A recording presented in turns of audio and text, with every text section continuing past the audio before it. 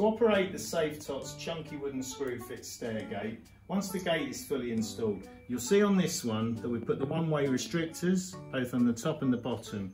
That prevents the gate from coming up and opening outwards. This is particularly useful when fitting a stair gate at the top of the stairs. To open the gate, you simply push down on the button, raise the gate out of the cradle and swing it open. And to close, you'll do the reverse, where you push it back round, raise the gate, drop it into position, and as it drops past this point here, it will click into place.